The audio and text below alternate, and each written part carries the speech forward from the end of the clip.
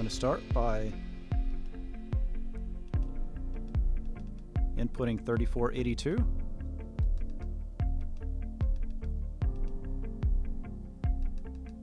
Scrolling down to start stop timers. Countdown timer.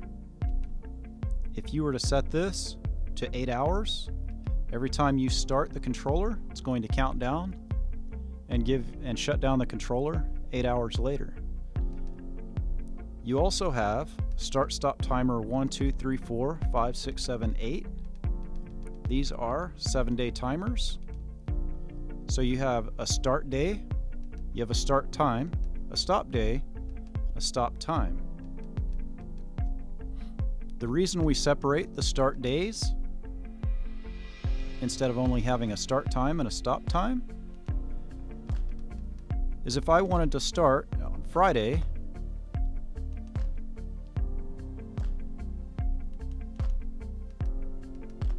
at 10 p.m.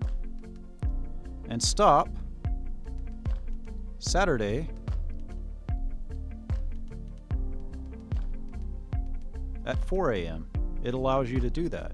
It will start using the real time clock on Friday at 10 p.m., stop Saturday at 4 a.m. Remember, you have 8 timers that you can choose. The timers are individual.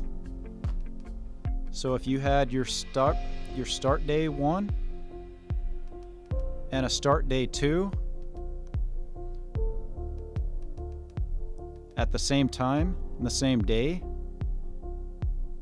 whichever one started is the one that will end, the one that will shut down. We also have, you can have your 7-day timer or a daily timer. And that'll give you a start